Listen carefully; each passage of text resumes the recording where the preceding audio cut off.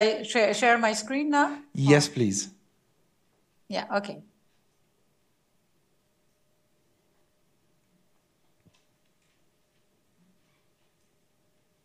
Okay, thank you very much. And Jaya is going to talk about whether do public policies promote equality of opportunity for well-being. Over to you. Thank you.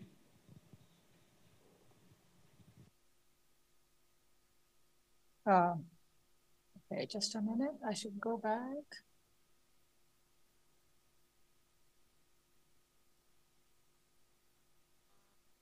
Okay, thank you very much. So this is going to be a big change from the previous one in terms of content.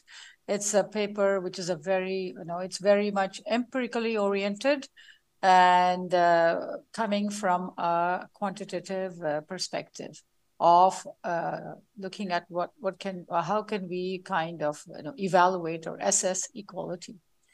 So this is a joint paper with Ricardo Nogales, who was my ex-PhD student, who's at the University of Oxford now. So this is about combination, and in fact, earlier I was talking about friendships. This is another friendship, a combination of different approaches to equality and well-being. So there are two big words here, equality. So we're going to ask what equality are we going to talk about? And well-being. What is the concept of well-being that we're going to use for defining equality or not? And then there will be an empirical example on using Bolivian data. So the overview of the presentation is this. First, a little bit of background, then I go to the theoretical framework. And as I said earlier, it's based on an econometric modeling. Then the econometric strategy, implementation, and then application, and end with some concluding remarks. So we start with the idea that the recent theories, more modern theories of development and well-being, acknowledge the fact that the policies should be aiming at not necessarily, equalizing outcomes, but equalizing opportunities for achieving outcomes. So equalization of what is the equalization of opportunities for well-being. And so we combine this with this idea, we combine two different approaches. One is saying, what is well-being? The other is saying, what is a policy that aims to equalize opportunities for well-being? So coming from the well-being perspective, point of view, again, there's a wide consensus that well-being is recently, in the recent years, that well-being is a multi-dimensional concept. So that one should be going beyond economic dimension to cover all aspects of life, all aspects that people have reason to value and people can consider as important in the definition of what is a good life is all about. So we say that well-being should be not just economic, not just income, but also social, political, everything. And we're going to come back to this. So this is called the capability approach. And it was one of the pioneers of this approach is Amartya Sen, but also there are other philosophers who have contributed to this approach. So this says it's not only it's multidimensional, but it is all about opportunities. It's about the ability of people. This has its own jargon of terms, but I'm going to minimize the jargon as much as possible. So it's about well-being. It's not just well-being, but potential well-being. What the ability of people, what could people do and be, like, in terms of be educated, be healthy, be employed, and things like that. So what the ability, the opportunities for people to do and be things. And these are what are called capabilities in this approach. And they are kind of counterfactual in nature because obviously you don't observe all that people could do. We only observe what they have actually achieved in their lives. So other things they could have done, for example, even if you take the example of this lecture, you could have not been, you could have been somewhere else during this lecture. So you had other possibilities and you chose the possibilities of being at the workshop. So you don't observe all the possibilities that you did choose. And so this is by kind of its nature, it's a counterfactual in nature, this concept of capabilities, what people could achieve. And then the idea is to say that this is what we want to equalize people's opportunities to do things and people's capability sets. Capability sets in all dimensions. So not just in the economic dimension, but also in the social dimension, the political dimension, in the environmental dimension, to be in a clean environment, to have good social relations, to be, emotionally stable or, healthy and physically healthy. So all dimensions to equalize capability sets of individuals in all dimensions. That's coming from this approach. That would be the equality concept. And then what is a good policy that will aim at least enable equality in this way? And that we take what another very important approach in the equality and inequality literature, which is the equality of opportunity approach, which was developed by John Romer. Again, one of the pioneers is John Romer, who said that any outcome, any well-being outcome, and this approach is more used in the unidimensional literature more, but we are actually going to apply this combined. That's why we are combining capability approach with this. So we're going to combine this, take this approach and apply it in the multidimensional setting. This approach, it says that normally any outcome is a result of many things, but it should not be like the effort that people put in, but it should not be, if there is equality of opportunity, that people's circumstances should not matter for what they achieve as their well-being. So to be equal to the circumstances are defined as things that are beyond an individual control, like gender, for example. So it should not matter what gender one person is, provided both men and women put the same effort or have the same, capabilities. They should be able to achieve the same things, irrespective of what their circumstances are. So equal effort should lead to equal rewards, and circumstances should not determine the outcomes. And if circumstances do matter, then there is inequality of opportunity. So these are the two concepts, the major concepts that we are we're combining. And as I explained, the first approach is capabilities. Capabilities are defined as opportunities and choices that people have to lead the life that they have reason to value. This is the kind of the formal definition of it. But as I was explaining it, just to say that, it's what people can achieve, potential outcomes, let's say, potential well-being. And the actual well-being achieved because of the particular choices made is called well-being. And in this jargon, it's called functionings. That is, they say beings and doings. You're healthy, you're educated to a certain level, and so on. And then capability set is the set of potential achievements in all dimensions. So it's a multidimensional concept.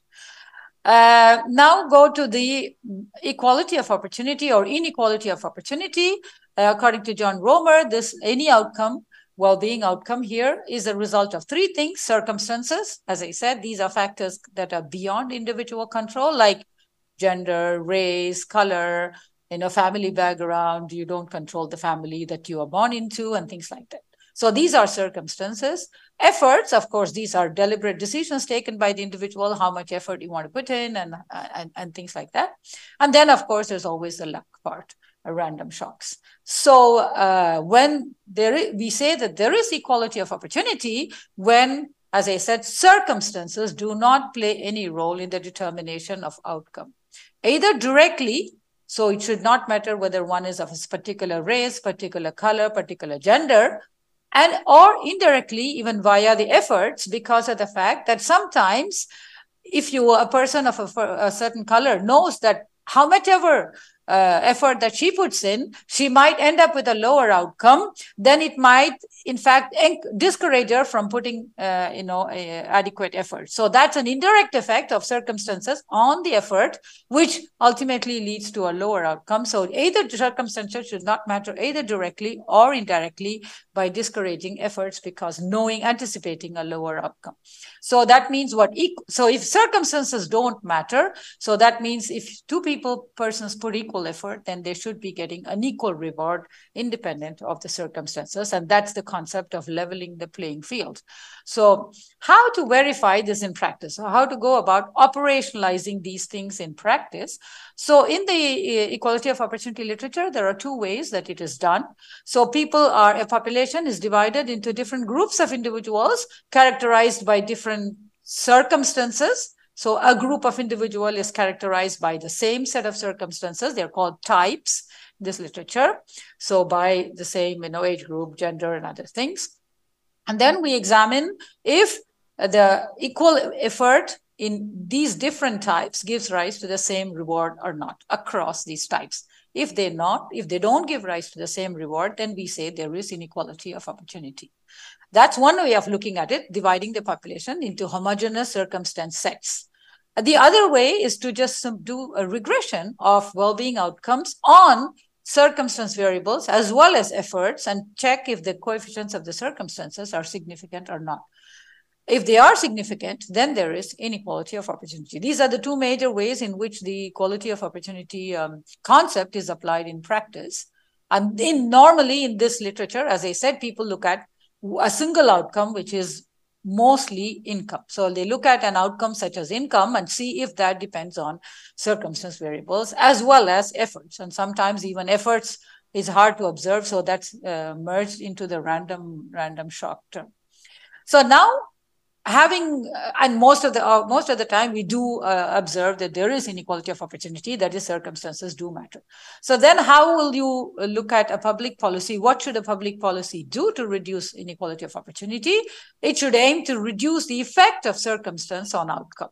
And so we say a public policy is optimal is something that completely eliminates the impact of circumstance on outcome. And we'll see that in an example. So just a picture saying that if you say equal resources, if you give equal resources to people who are differently, who have different circumstances, here the circumstances, simple saying that the height of the individual, then if you give them if they are equally, if you distribute the resources equally, then obviously people who need, all people will not be able to achieve the same outcome. So that's equality in resources or equality in resources.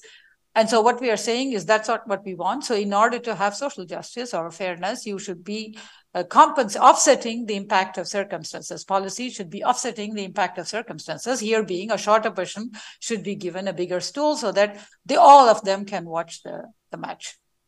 And so in this paper, we are combining the two in the sense that we keep the concept of equality of opportunity, but we say opportunity for what?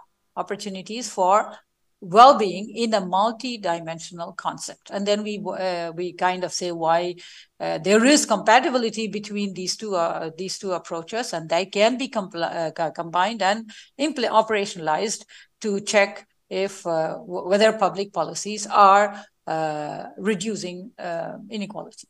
So now, so in this, in the theoretical framework, so we set up a model, and as I said, it's also going to be a simultaneous equation. The expected outcome is a function of circumstances, efforts, F is the efforts, and public policies. Of course, circumstances and public policies can be merged, but we are looking at policies and see if they are optimal or not. So we are going to give a separate name to that, symbol to that. And as I said, efforts can themselves be dependent on circumstances. So they may be an endogeneity here. So we take that into account. And then this is expected, there's all possibilities. And the outcome is one possible outcome among different things that people could have had in terms of capabilities. So we say that this Y is a particular choice, a particular vector. It's multidimensional. So you have outcomes in the different dimensions of lifestyle dimensions, like, material income, wealth, education, health, other things, social relations. So this is a vector, and this is a particular vector out of all other possible vectors that they could have had, but we may not observe it. So we're going to take it as latent variables. And these are determined by the resources that people have, their own resources, efforts, as well as what they have as circumstances. So the model is this. So they achieved what we observed as achieved outcomes are a product of efforts as well as what the choice set they had. And this is determined by circumstances, among which we're going to isolate public policies to see whether, circumstances, the equality of opportunity means that there should not be any arrow between circumstance. Well, there's social circumstances, family circumstances, and individual, as I said, color, race, and other things. So normally these arrows should be non-existent. If there is equality of opportunities, they should not be influencing, and we do observe they do influence. So what we are trying to see is whether these public policies, how much they reduce the strength of this influence between the social circumstance and efforts or capabilities or opportunity sets. So therefore the Y is a particular choice of the Q. Q is the capability set, which is this. So Y that we observe here is a particular choice, is a particular outcome out of the choice set. And then, of course, that has been achieved through efforts. The choice set is dependent on each other. The capabilities influence each other. They are dependent on the circumstances. They are dependent on the efforts, and they're dependent on public policies, because public policies do influence the surrounding factors. And then the efforts themselves, as I said, could be dependent on them. So this is the framework, and then we're going to put it into an econometric model. I may be skipping a few of these. So this is just to say that because of the counterfactual nature of capabilities as well as efforts, because we may not be able to observe all the efforts that people put in, we're going to assume them to be latent, that is not observed, directly observed, but we may have certain indirect measurements of that, like efforts, the number of years of schooling, and the number of hours of study, and things like that, if you're looking at an educational outcome. Capabilities, that what are the choice sets that they had, while the choice sets will be dependent on the resources they had. So we may be having measurements of these things, but not fully, they're not directly observable. They are mutually influencing each other. That comes from the simultaneity of the model. And they are obviously influenced by circumstances. The X is the vector of circumstances. And the T, the key parameter to be examined is the T, which is the impact of circumstances on these capabilities, efforts, and other things. So the T, how much, if the T ideally should be 0, they should not matter. But of course, the T the X's do matter. And so we have some significant T values. But then, do public policies help in reducing this impact at least? And that's what we are looking at. So if public policies achieve at least to reduce the impact of T, then that means they are at least working towards equality of opportunity. So the T is a function of the policy variables. And that's what we want to find out, whether how much the policy variable counters the effect of the circumstances. Then if you look at the effect of the circumstances, we can calculate the effect of the circumstances as a function of the public policies, and see that if the public policy has to counter it, then these two have to be of opposite signs. And that's so if we define the policy to be contributing to an attenuation of unfair inequalities of opportunities if the beta parameter and the delta parameter have opposite signs. So if beta is positive, delta is negative, that means that it's going to reduce its impact, right? And then an ideal policy is something which makes it 0. The excess should not impact on the capabilities or the effort. So that an ideal, we will define an optimal policy to be one which completely annihilates or offsets the effect of circumstances. Okay, now we go to the empirical example. We used a household survey. Mind you, most of these surveys are secondary data. We don't have primary data in terms of we don't do the surveys ourselves. And most of the time, my applications have always been in the context of developing countries, to say that although the model looks a little bit sophisticated and developing countries may not have, and of course, in the case of capabilities, it's developed or developing countries, there are very few countries which have data on capabilities. So most of the countries don't have data on capabilities. So that's why we take them to be latent variables. But we want to show that in spite of the kind of complexity of the model, we can use the information that is already available and derive useful policy insights. Okay, the public policy variables are the public expenditure on infrastructure like sanitation, water, electricity, roads, and communication, and the public expenditure on social services like education and health. These are the policy variables that you are looking at. And the circumstances we are looking at are gender, ethnicity, their ethnicity is basically indigenous, non-indigenous, age, and family background. That is whether the household head is educated or not. To a certain extent, rural, although it's sometimes not considered to be a circumstance because people can choose to be in a rural or urban. But the main 4 circumstances are gender, ethnicity, age, and family background. And normally these shouldn't matter, provided if a ethnicity, any non-indigenous and an indigenous person putting in the same effort should be normally, should have the same outcome. That's the idea. So what are the outcome variables that we have? One is the material conditions, but since we say we don't want to just the material, we also have what is called the life satisfaction measure. So material conditions of living are basically, the residence quality, ceilings, walls, floors, basic living conditions, drinking water. Do they have access to drinking water? Electricity, cooking, what kind of, do they have access to clean cooking fuel? Residency equipment, telephone, mobile, internet, crowding, the number of bedrooms per members. And then there's the subjective well-being, which is, are they satisfied with their wealth, with their community relations, with the environment that they live in, and with their affection within the family. So this is the similar, the Bolivian case, which is exactly similar to what we saw before. And so just some illustrations of examples. And as I said, we do always observe that the circumstance matters. So if you take the circumstance of belonging to the indigenous community, you see that this has a negative impact on the material conditions of living. So indigenous communities for equal effort, because effort variable is in there. So for equal effort, indigenous communities tend to achieve a lower outcome than non-indigenous communities. And you can even see that they also influences the effort they put in. Indigenous communities tend to put in lower effort because of the fact, as I said, an anticipated lower outcome, irrespective, whatever be the effort they put in. So it also affects indirectly. So the first observation is there is inequality of opportunity.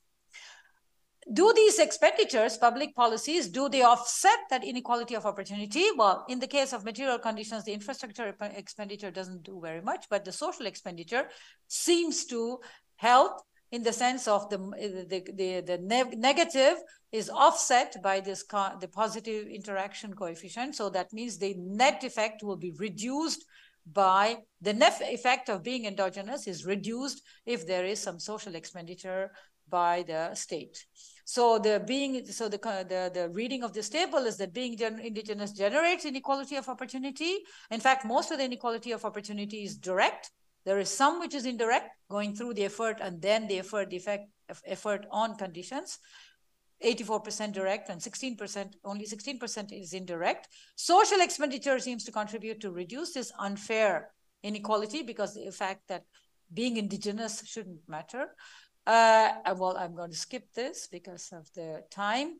And we also show the individual heterogeneity is there. So there's a whole distribution of the impact.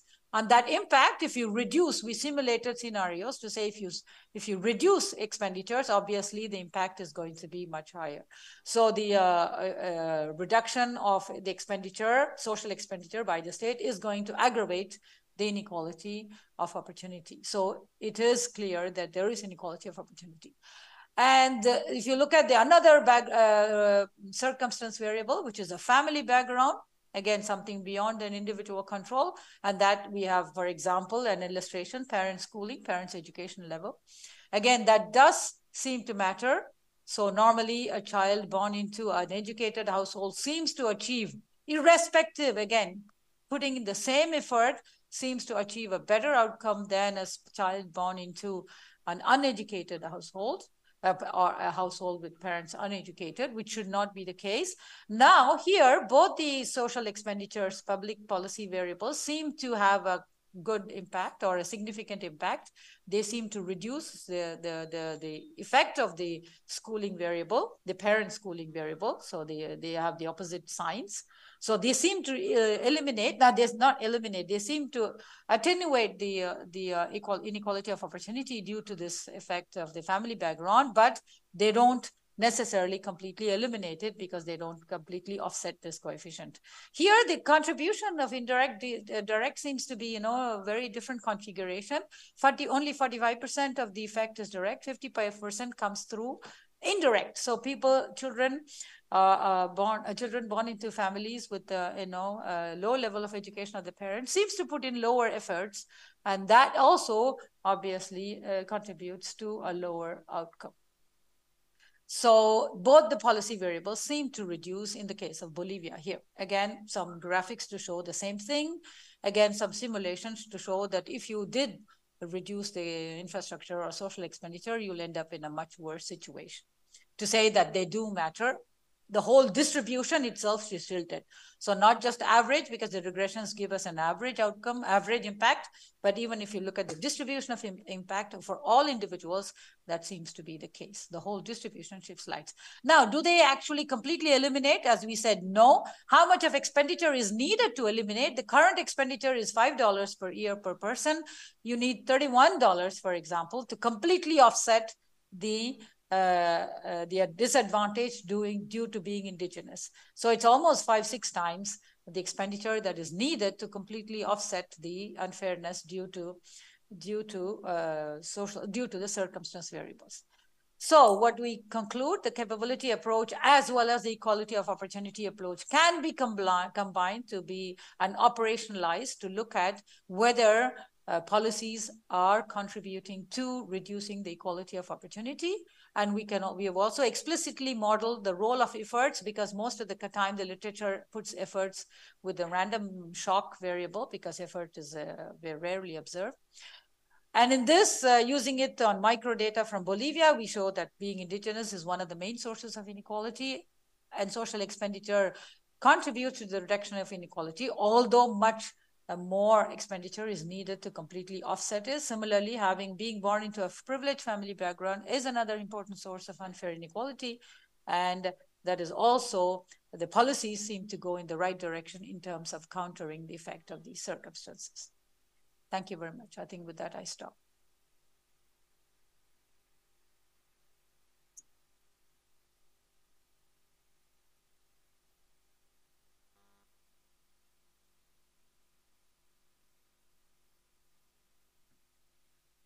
Okay, thank you very much for the presentations. Yeah, I already see some questions.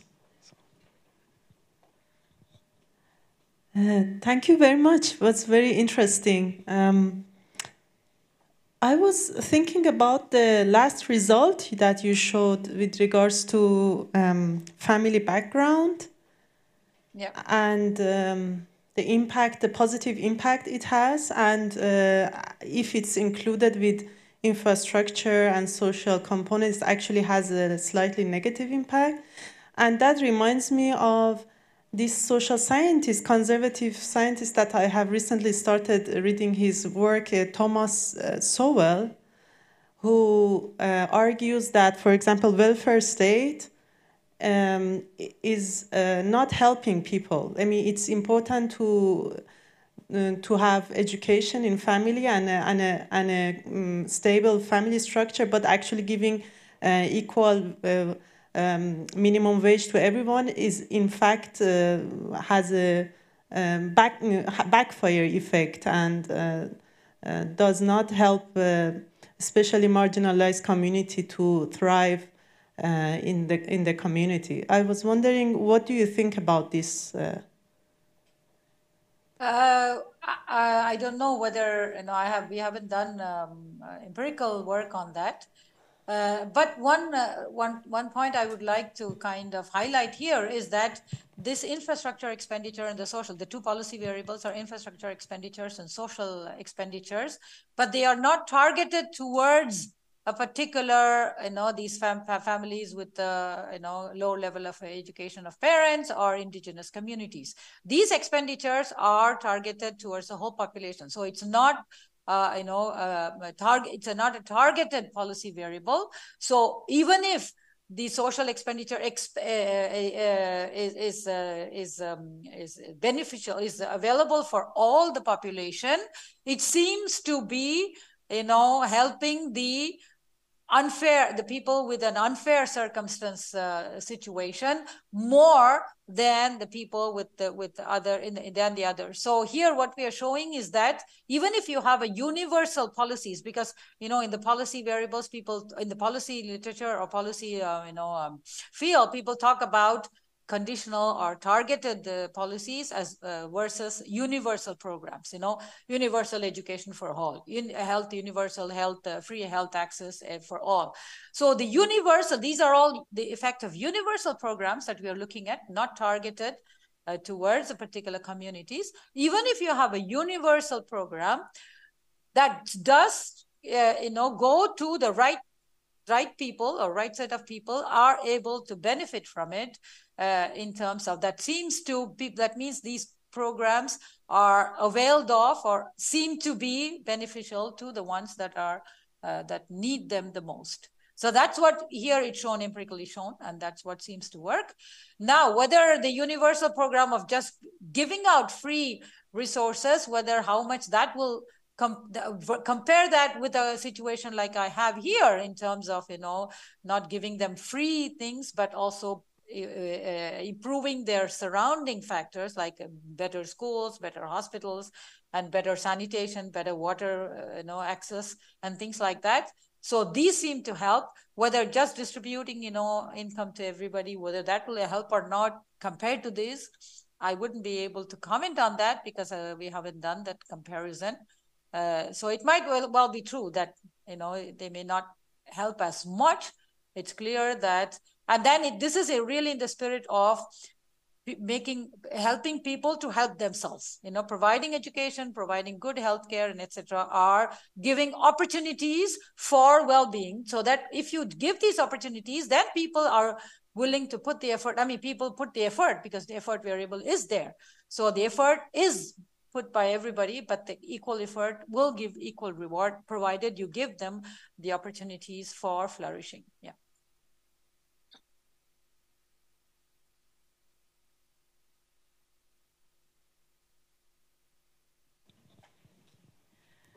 Hi there. Thank you so much for your presentation. My name is Ruth. I'm doing a PhD in urban inequalities at TU Delft. I'm interested in your infrastructure and social variables. From my understanding, they are... Oh, yeah, sure.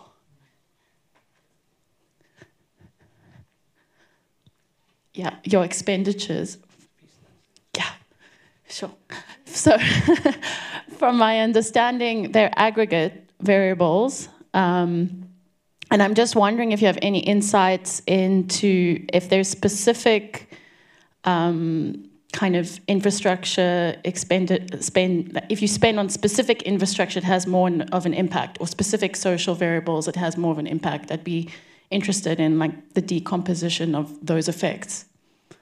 Yeah, you're very right. They're aggregate variables, and I forgot to mention that all the outcome variables are at the individual level or household level.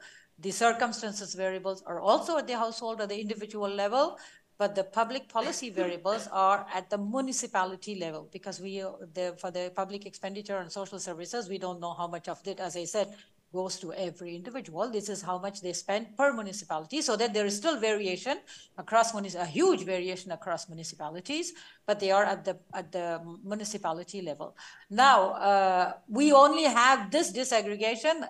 Definitely, my conjecture is if you had a finer disaggregation of these expenditures on specific things, you will be able to even, you saw that some of the variables were not significant for certain things, and I think they will be much more significant if you had a finer classification of what the actual expenditure goes into, So we had a general category, education and health, and that's all we had in the survey. So we couldn't get a finer classification in the survey, as well as from the municipalities. So we couldn't get a finer classification, but as I said, the hypothesis is that they will definitely improve the significance of the coefficients that we have, and we'll be able to pinpoint to what particular expenditure is responsible for offsetting the effect of particular circumstances.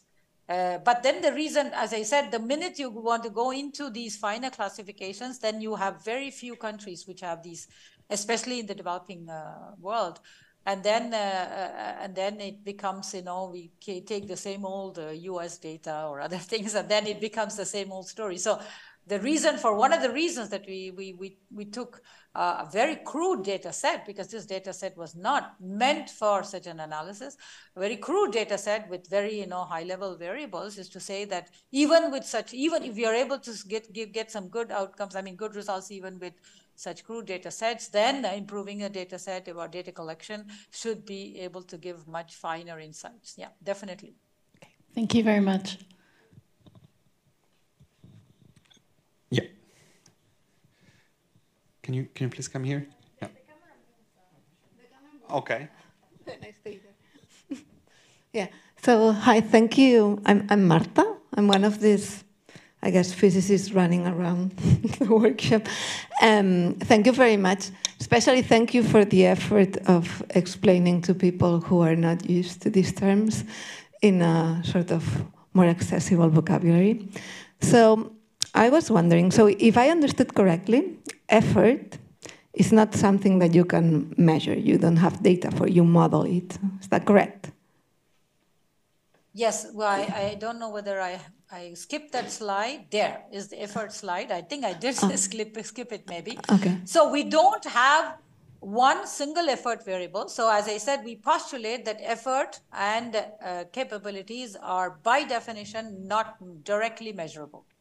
So, so for the capability variables, as you saw, we had two different dimensions, and then we say we have indicators of what are good material conditions capability. So capability in the material conditions was there are many indicators here, and capabilities in the subjective well-being dimension was this. Similarly, effort, we said we don't directly measure, but we have some partial indicators of that. These are the four indicators that we chose. So the age at first job, whether the person is working in a formal setup or in an informal setup, whether what kind of a position the person has in the occupation category, and the years of schooling. Of course, again, there may be arguments in terms of whether all these are personal decisions or they could be also been influenced. We do allow for their being influenced by circumstances, but we do believe that there is a certain decision making in these variables. Whether how many years of schooling you want to do, and whether you want to go to of course, age at first job in a developing country context is mainly it's one of that. And then one of the referees, in fact, said.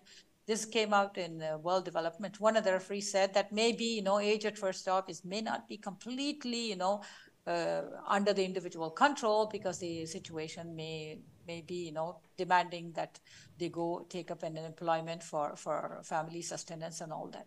But then there is still some personal decision making. So these are some variables where then personal decision making is involved.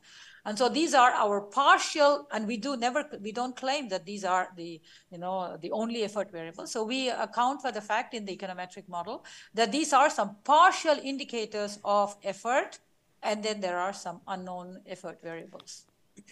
Okay, thank you. No, they look reasonable to me. No, but the reason why I was asking this is that in your model you have lots of parameters, right? It's a linear model, which is, I guess, the simpler you can have, but you still have lots of parameters, right? And I wonder, so what advantage do you see at using this kind of models with respect to doing some simpler data analysis in which you don't have to assume that there is a linear model behind it, and just trying to find, this equal opportunity, if it's, equality of opportunity, sorry, I don't remember exactly the name. Yeah. Just by looking at, say, the outcome and trying to control from some variables just by randomizing data or any of these other approaches. I'm thinking that probably the outcome would be the same, but do you see like another, I know that you're an expert in this, so this is why I'm asking. So what's, according to you, the added value of having to assume that there is a linear model, when in reality you do not know what kind of model is behind this data? Yeah, okay, good question. So the first thing is that, okay, we do account for some nonlinearities because of the fact that the model is linear, looks linear, but the variables may not be necessarily in the linear form. So this may be, you can put an age squared, you can put things like that, right? So the variables may be nonlinear, but the impact coefficients are linear. Yeah. And here the measurement equations may be nonlinear. That's not. So there is nonlinearity within the linear regression setup, within the linear structure. So the other way is what I was talking about earlier, where we said the two ways, where we compare outcomes among different groups of individuals with different, each group being as identified as a set of homogeneous circumstances, facing homogeneous circumstances. But the problem with these models, I mean, problem with this way, which is a completely non-parametric way of doing things, is that the more circumstances you have, and the more classifications you have, like gender, there's only 2, but ethnicity, there may be more, age, you may be different age groups. So if you combine all that, so then you will have a type will be defined by persons of people belonging to a certain age group, of a certain gender, of a certain ethnicity, of a certain level of education of the parent, and all those. So if you combine all that into one type, then you end up having many types of individuals, many groups of individuals. Then you face what we call, curse of dimensionality, and so then it will becomes hard to compare the outcomes across these different groups and see where they stand at equal levels of effort. So this way of doing things, just as descriptive or as you said, comparison or data analysis, helps when you have fewer groups, fewer circumstance variables. But the minute you want to add more circumstance variables, the regression approaches is useful in detecting or identifying equality of opportunity or inequality of opportunity.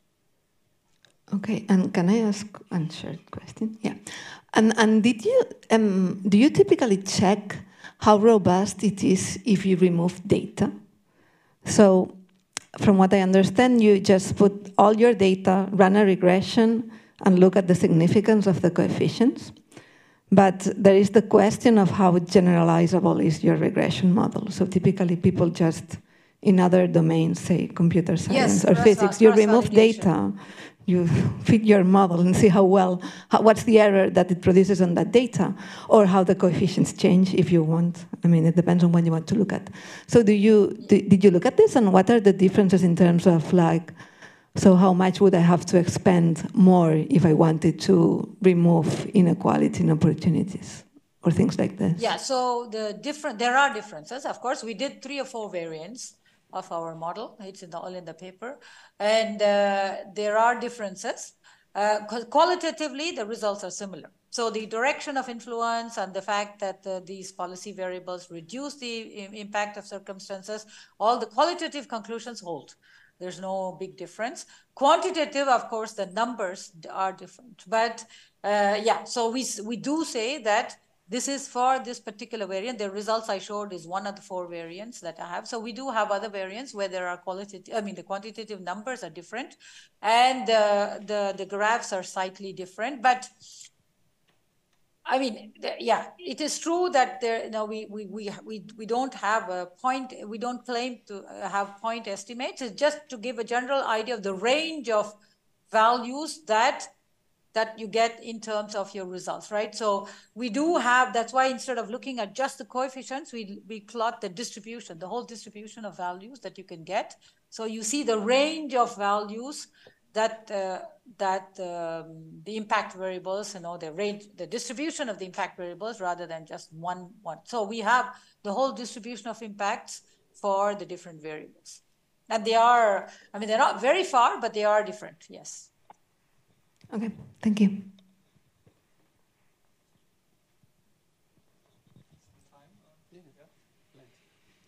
Okay, thank you for this interesting presentation. I think you empirically debunked now this laissez-faire, very individualistic thinking of equal opportunities. So very strong message, I think. I'm glad you now showed the efforts, and I'm a bit skeptical if you don't mix up your independent and dependent variables. So the efforts to me look like more outcomes of what else you have shown of these opportunities, capabilities. And I'm sure you've done the statistical tests and checked for variance and so on, but I'd be curious how confident you are that this is really showing effort that is put in. And I know this is a real crucial area of research, and maybe later in the discussion we can also think about how to better and more, spot on we can measure these effort variables.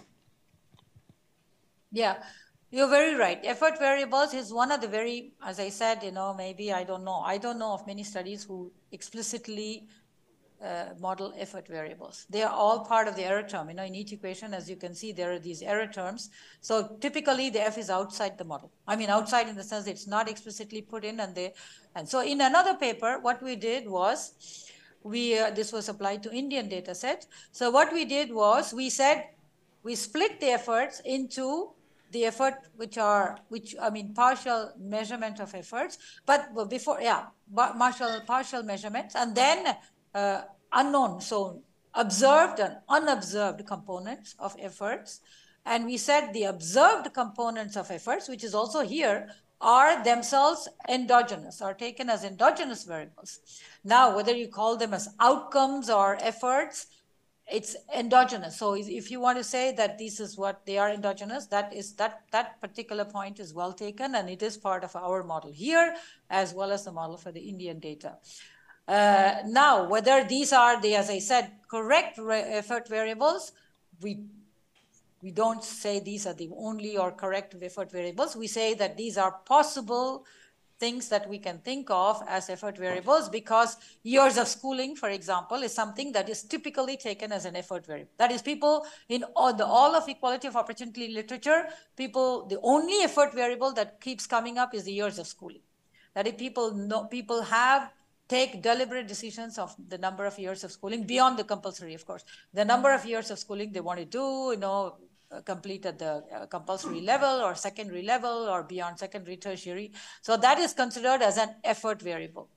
So we said age at first job is another effort variable, because you can decide. Again, it's almost similar to the years of schooling. You can decide whether you want to continue your education or you want to go to take up a job. And whether you want to go to the formal sector or informal sector. In all developing countries, the informal sector is very, very big. Like in Bolivia, it must be more than 3/4 or something. So people can do, and another paper, we showed that it is a deliberate decision. It is not by lack of choice that people go to the informal sector. They do deliberately decide to go to the informal sector because of the fact that, of course, it has certain disadvantages. It may not have the social security and other things, but it may give some flexibility. They may have 2 jobs and other things. So it does give other advantages that people value. So the fact whether they go into a formal employment or an informal employment is a willingly taken decision. It seems so. So these are the kind of arguments that we put forward to say that these are efforts is basically the circumstance. Efforts are factors that are within the individual control. Circumstances are beyond the individual control. What your race is, it's beyond your control. What your age is beyond your control. Whereas how many years of schooling you want to do, whether you want to go to the formal sector or informal sector, are within the control, at least partially. But they are influenced by your circumstances. They are influenced by your capabilities. They are endogenous. That is clear. Yeah. I don't know whether I answered your question. Yep. Thanks. Okay, thank you. Thank you. So, Jaya, I wanted to ask a question. So when you're talking about endogenous variables, so you can introduce an instrumental variable and redo the panel regression. Have you done those type of things as well? And what type of instrumental variable? And what type of instrumental variables? So we do have in the circumstances, so the instrumental variables in a simultaneous equation model, the advantage is that the instrumental variables are given by the excluded x's from each equation, right? So we do have exclusion restrictions which provide the instruments. Yeah. Another so question. Certain circumstances do not impact certain variables, and so in these the 4 circumstances are all in all the equations. There are certain other x variables which are not present in all equations. So the exclusions give us the instruments for the estimation. Right. The other thing, what I understood when you were doing, and it's panel regression that you're doing, right? Did you also account for the... Just one cross-section. There's no panel. Oh, no, only cross-section. Okay, fine. That was the confusion. There's just one cross-section. Right, thanks. Other questions? Okay, I have one actually. So I'm also a member of the physics subcommunity in this workshop. So I was curious to know whether you have done similar studies or other others have done similar studies in different countries, whether that would make sense and whether it would make sense to compare results across countries. So how you can compare and generalize, essentially. I have done myself, as I said, another empirical study in India for Indian data. Again, of course, other people have done. In the multidimensional setting, I think the studies are rare, but in a unidimensional, in the inequality opportunity literature, there are tons of studies. And most of them look at earnings, wages, some variant, income, earnings, wages, and things like that. And they all show that there is inequality of opportunity most of the time. Most of the circumstances variables always turn out to be significant. So that is one thing that is comparable in terms of across studies. But I think it's very difficult to compare the different studies across different countries, simply because of the fact that the variables are not the same and the definitions are not the same. So I think what can be said is that across all studies, you do find inequality of opportunities. And most of the time, you can find policy variables being significant in reducing the inequality of opportunity. And conditional, as I said, whether it is universal policies or whether it is conditional cash transfers, like in the Mexican, we did an impact study. We did a study of, I also did it for Mexico, a study of the Oportunidades programs, which targets individuals and households, and then there are transfers, cash transfers made to individuals who are considered to be poor. So there we did also a study on whether these cash transfers help to reduce the unfair disadvantage that people have, and of course the answer is yes. And none of these studies. So qualitatively you can compare. There is inequality of opportunities in almost all countries, and this is developed or developing. There's no kind of big difference there. And the policy variables do contribute to reducing this, but they don't obviously completely eliminate it, because the resources that needed will be really enormous for that. Yeah. Thank you very much. Sorry, can I have a clarification? Suppose that your set of circumstances is enlarged or restricted. You get some result on the effort, on the impact on the effort? Because I suppose that your effort, not observable, is a sort of a residual variable. Is like total factor productivity? No, the effort logic? is, sorry. Yeah. Yeah, so the effort is not observable directly, but as I said, we have partial observable indicators of effort. From that, these are, you see, when you assume a certain thing to be a latent variable and then say that you have certain indicators of that, we put in a factor analysis model here. So each of these is a mini factor analysis. The Y1 star to the Y1, and then here there's an effort to the observable indicators. There's another mini factor analysis here, a third factor analysis here. So these are factor analysis variables through which we can get the factor scores on the results that I presented, the effect on material conditions. This is the factor score effect, impact of the factor score, which is not observable, but we can still estimate its coefficient, right? Through the factor analysis. Yeah, but this coefficient is inflated if you forget some circumstances or not. Oh, if you forget some circumstances, if they do act on the efforts, yes, they will be, because then if you, for example, if you remove the indigenous one, because of the fact that the impact of indigenous is not there, that's going to be kind of, it's taken up by either the effort variable or by the other X variables. Yes, that's so this makes if you omit please, sorry. If you omit a variable, the other coefficients will be biased. This is make it very difficult to compare the result of, for example, for Bolivia against other countries, because you are not sure that the circumstances are the same. Okay. Exactly. Yeah, that is correct.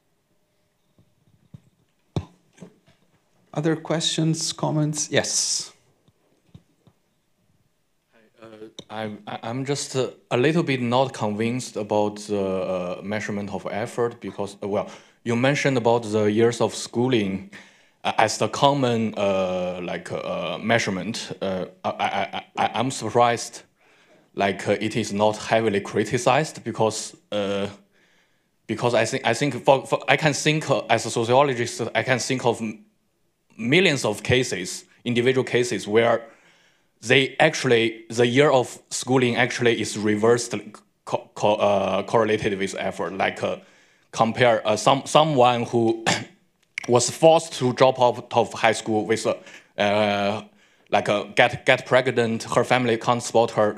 She's forced to drop out of high school and then do like a 3 shifts a day, and that's a lot of effort compared with someone who has a wealthy family, put them into college, like they don't need to worry anything, and they actually just party every day throughout college.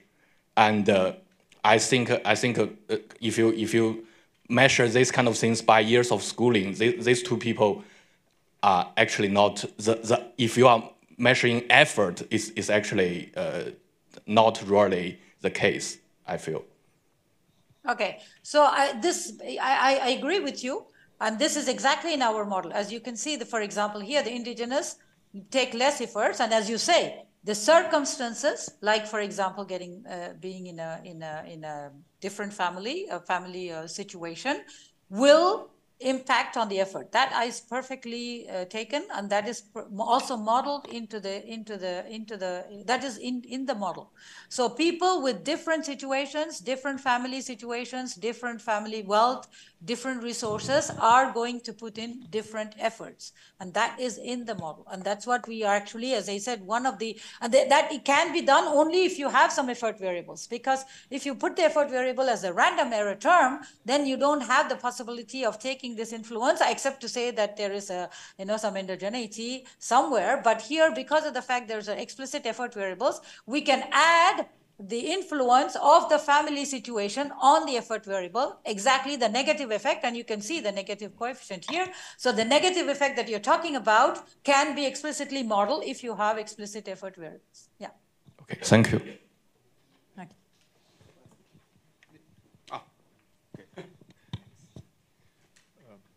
Okay, thank you very much. I also want to go on about this effort variable. So one thing I was wondering about as an additional thing is whether the impact of effort may actually also differ depending on family background, for example. So if I think of years of schooling, well, if I think from a cultural capital perspective, for example, whether your parents have brought you up in a way that you better know how to study, that you better know how to use the terminology that teachers like, and so on and so on, may have an impact on how effective actually the years of schooling are. So for the one person, the same effort may be different than for another person. So I was wondering how you think about that.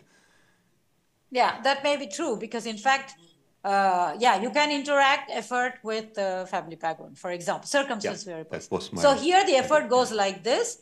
It says that people of different, well, we saw also in the case of education, people of different educational background. So people with, it is normally the case that children of educated parents tend to be pushed into making better or more efforts than people of maybe a lower level of education, and so that is seen in the effort in this effort coefficient.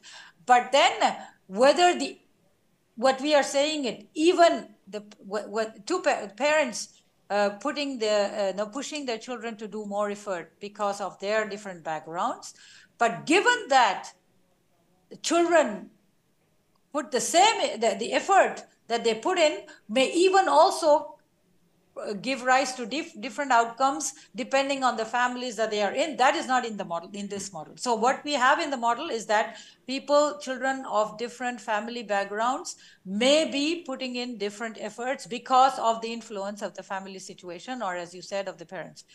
But then given that, the effort themselves, will it give rise to different outcomes? The effort put in by these two different children, will they give it to different outcomes? Could be. And then it will be a question of adding the interaction on the effort variable also. Interaction of effort to circumstances.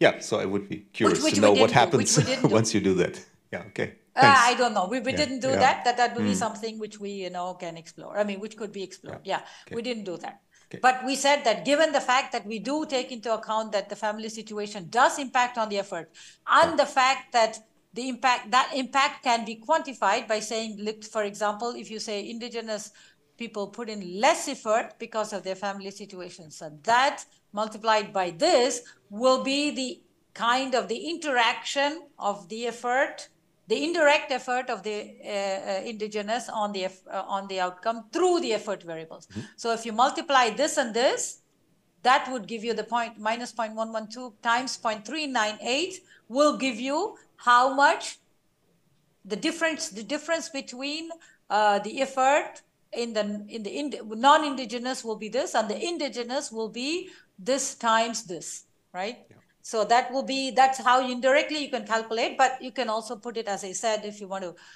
try a different variant, we can put it directly on the effort variable. Yeah. Okay, thank you.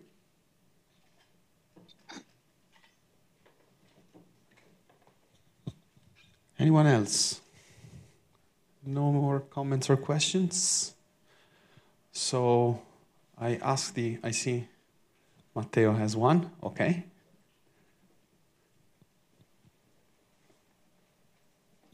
Actually, I have a question for the psychologists here. So essentially, going to the other talk, the first talk, I think that was interesting because it was tracing back sources of determinants of inequality to cultural aspects, also how, I mean, as far as I understood, how cultural traits can be combined in different ways in a society. So I wanted to ask whether there are psychologists or say people who can comment on that or can give some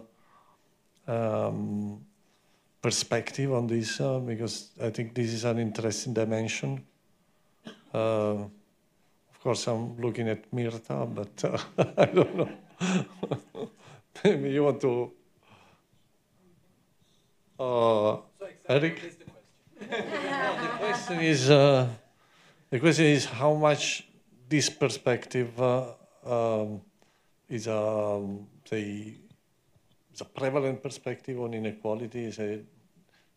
There is this tension between, say, hierarchies and egalitarianism, and this is rooted in cultural aspects. And I think that is an important way of looking at it, but we can also think about it in wider terms. So why do we have those beliefs about hierarchy and egalitarian ethos? I would like to think about it more in terms of what is best for a collective at a specific point in time, and how these different, not only ideas about hierarchy and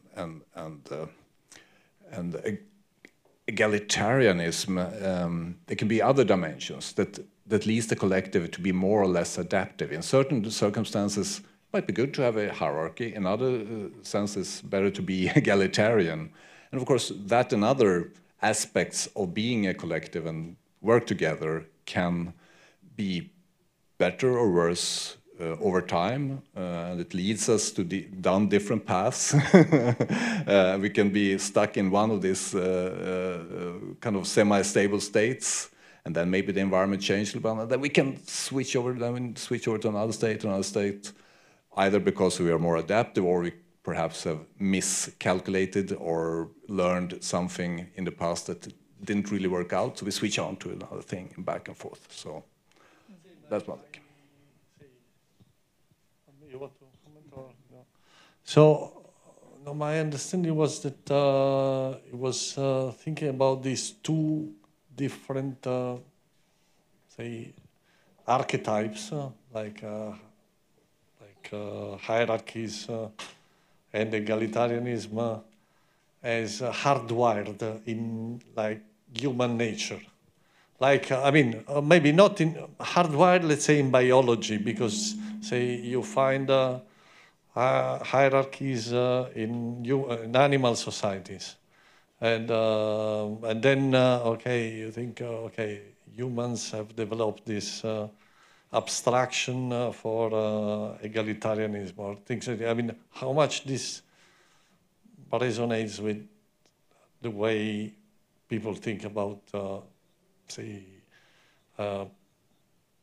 processes at the human, I don't know. I'm usually kind of hesitant to talk about hardwire stuff because that's bring you down a road that, I don't know. So I think even in a purely kind of experiential or learning situation, we actually learn to see that, well, some things just have to be in hierarchy. I mean, we have democratic societies, but we have hierarchies everywhere because sometimes it's just better to solve tasks that way because we cannot just have everybody decide everything at once. It can be slow, inefficient, and so on and so forth. So even if you go beyond this hardwire thing, any kind of learning system that starts from scratch will certainly learn that, oh, if I'm going to do this task quickly and efficiently, maybe we need a hierarchy for this one. But this for the other task, we might not need this hierarchy. We need more of an egalitarian way of doing it, a more consensus-based or whatever decision-making process for solving that task. So I think that this talk about hardwires, I'm not so sure about that. Even though it can be true. Well, I mean, say one way of thinking about hardwire, say this hardwiredness is like the way we are built from a neuroscience perspective. So for example, we have neuromodulators that modulate a lot of social interactions, and there are 5 of them. Okay, so there are 5 modes in which we interact and this shape our behavior. But so this is the way I was thinking about. But Thomas says. So maybe from my own experience, I'm not an anthropologist or psychologist, but I'm working with those people. And I also always thought, okay, are people egalitarian? Are people hierarchical? No, it's discourses. So we're looking at discourses, and discourses can be egalitarian, hierarchical, and we are forgetting about the individualistic discourse, which is actually quite prevalent in global north countries. And then we can also see this flexibility. In one discourse, I might be more egalitarian, but then you switch more towards a hierarchical discourse. And that's how I understood then to see problems, challenges. Look at those from a discourse, but not connect individual persons to this hardwired, you are hierarchical, you are egalitarian. It's more really a fluid thing also. Of course, we might have tendencies towards one or another, but yeah, that's how I learned it. So I think I hijacked the discussion. Sorry. I help you to further hijack it. Maybe one thought from a sociological perspective here would be that, let's say in every society we have authority. For example, because it's just needed to get things organized. We cannot always discuss everything and so on. But a very important question is to what extent is it seen as legitimate? To what extent do people accept it? And I think at least some theories say that humans, let's say, have a mix of fundamental needs. One of the needs is to get approved of for doing the right thing, so to say, get confirmation that you are living up to the norms of your society, and you can get that from authorities. That's very nice. But you also have need, for example, just simple basic material needs for recognition by your peers and friends, for affection and so on. And I think one important question in society is always to what extent the authorities and the authority and the hierarchy structure we have is consistent and not too much in conflict with the other needs we have. Of course, it's not nice to get told what you have to do, but if you see that on the whole, it helps to have a good life in this society, you are willing to accept it. That would be what many people would argue. But if people get the feeling that, and maybe at the moment we see that more and more people get the feeling these elites are actually not really solving the problems that we have, and on the contrary, things get worse for all of us, then at some point that legitimacy of authority declines. And I think then we are at the point that we may see an uprise of the more egalitarian discourse. Yes. Yeah. Yeah.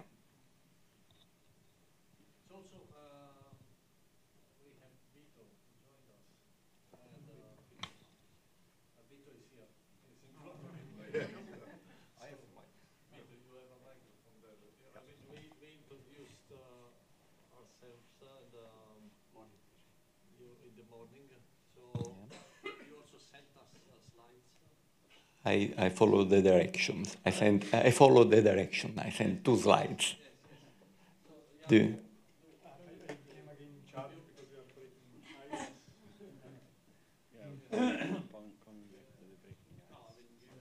Okay, if there is time, I can. Perhaps we can, before moving, we can see if there was some other comment on the discussion. Yeah, because, okay. I'd like to make a comment on this. This egalitarian versus hierarchy, particularly about the transition from one to the other. It might be that, I mean, if one accepts the basic premise, first of all, that there are these 2 basic modes, hierarchy versus egalitarian, in people's minds, and there is a collective sort of transition from one to the other, which is what he was presumably talking about, quasi-steady states. Now that transition might be because of an overshoot.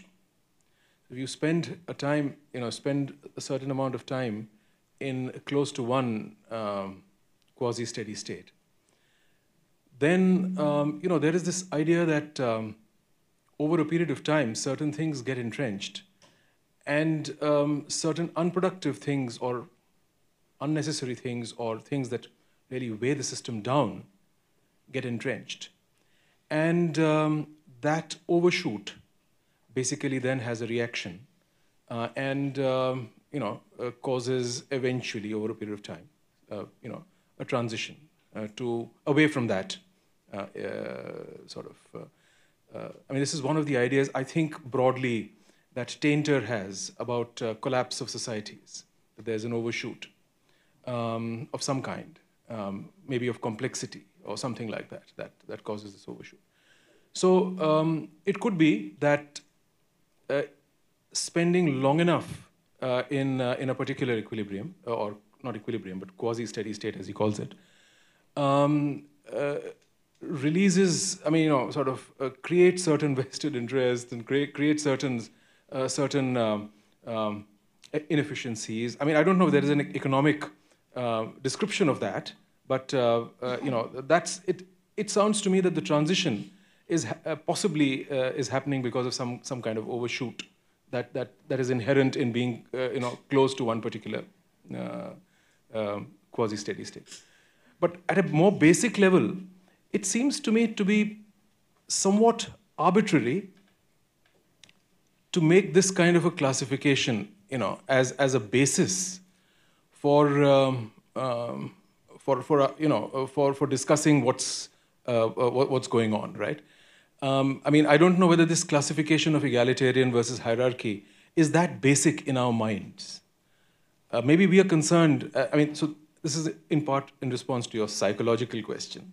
Is that in our minds, are we really concerned about hierarchy and egalitarianism? Or are we concerned about some other things? I'm not completely convinced that this classification ought to be a basis of our thinking of how things happen. I'm just saying that. Yeah, sorry.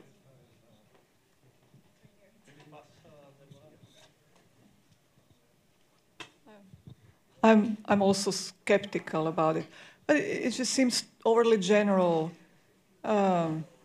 categorization in two things, and this is, I mean, it really depends on the function of hierarchy.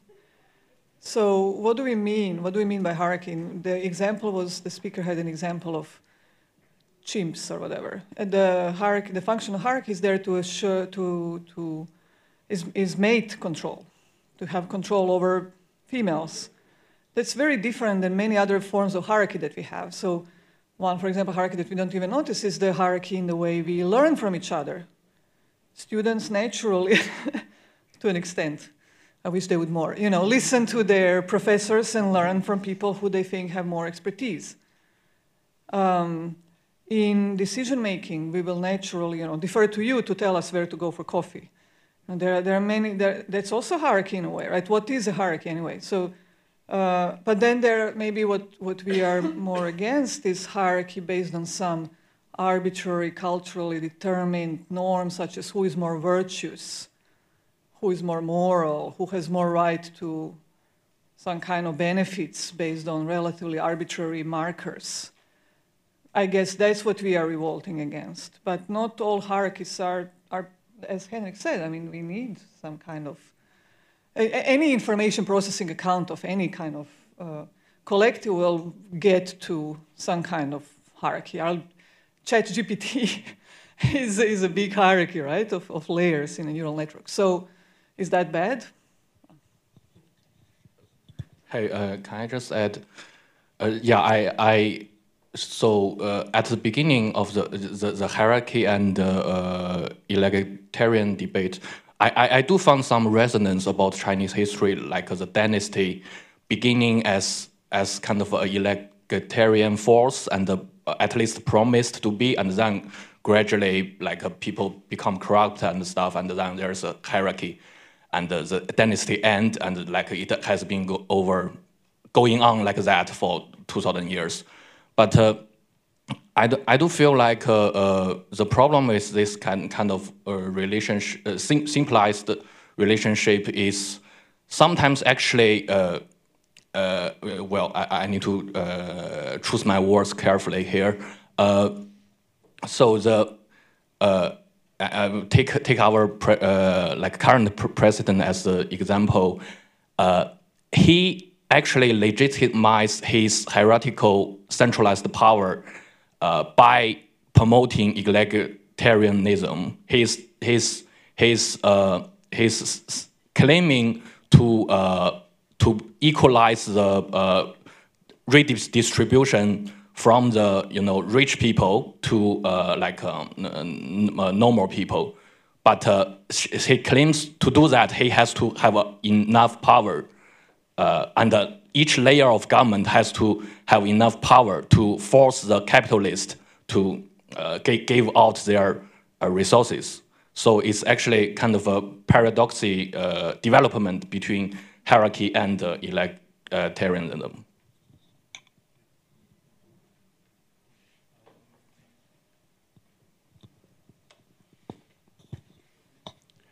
Hey there. So to just add a comment, I was a little uncomfortable with Jim Robinson's, setup, and I agree with what was said, that this strong dichotomy between egalitarianism or hierarchy is just an ideal picture. It doesn't really apply. Every organization will have bits of both, right, and be more on one extreme or the other. So, but what I want to warn about, what I want to say, is that in problems of inequality or hierarchy or social structure, the purely structural view, which is quite dominant, particularly in some social sciences, so you described a structure, just like Jim was doing, creates a situation that's undecidable. This was said by some of you. You say, oh, it looks like this, here's this kind of hierarchy, okay. And then you have to say, is it good or is it bad? Should it be different? Then you have to say, what Mirta was just saying, for what? Right? What is it doing? Is it doing something good or not? Good for the collective, good for the individuals, for whom? So you have to basically unpack a sense of process of what is this structure doing, and how is it doing it across scales, from the individual agents to the collective. And then you can decide if it's doing it well or not. if it's freezing development and creating power in the hands of the few, or on the other hand, is organizing people like in the military or something to potentially be effective, which is a hierarchy. So I think without a sense of function and purpose of what the organization is doing, it's just completely undecidable. I'll give you some examples tomorrow in my talk. So I think it would be good for us to keep in mind this overly structural view of inequality, which we often do when we have a lot of cross-sectional data, and always be asking, what is it doing? Could it do it better? Could a different structure service it better? Is it arresting dynamics and so on? So to me, that helps a lot try to decide what kind of inequality and what kind of quantities we should be looking at.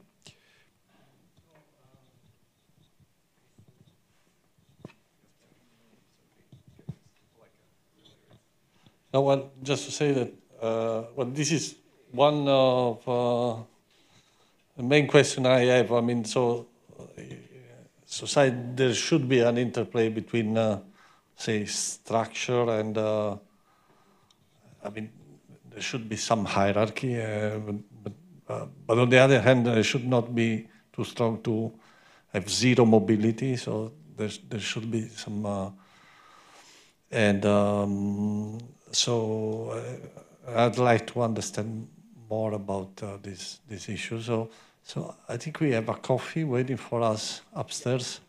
Maybe when we reconvene, we can start with Vito presentation. And also we decided to have a slightly longer coffee break because we can interact more on coffee breaks. So maybe we reconvene at 4:45. Is it okay?